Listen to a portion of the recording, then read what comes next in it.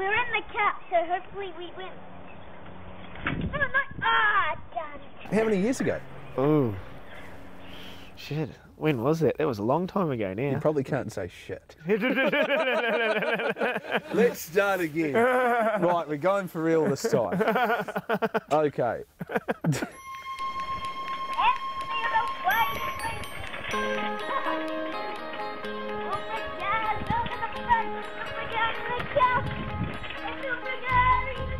Clearly a young man with one thing on your mind and one thing only, though.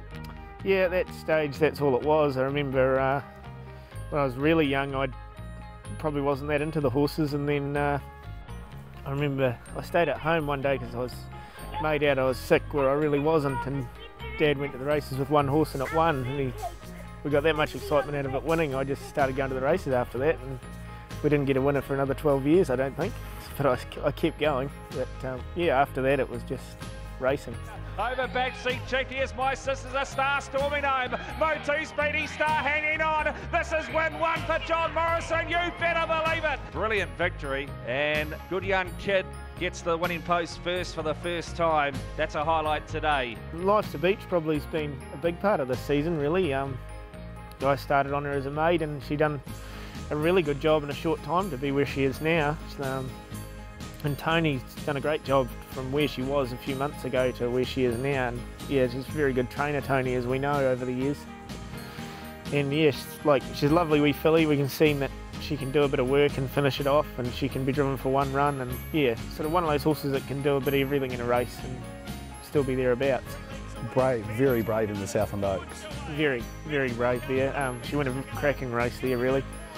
And she was still closing in even the last bit as well, so yeah, it was one of those races. It's, you know, like she win a good race, and you know, over 2-7 she really stuck it out well. So yeah, we just need the luck and the right draws and things in those big races, and yeah, when it works out it's all good. But yeah, she's going good anyway. Over a mile around Cambridge. Don't think it would worry her if the speed was on. She can follow speed, she's got speed herself.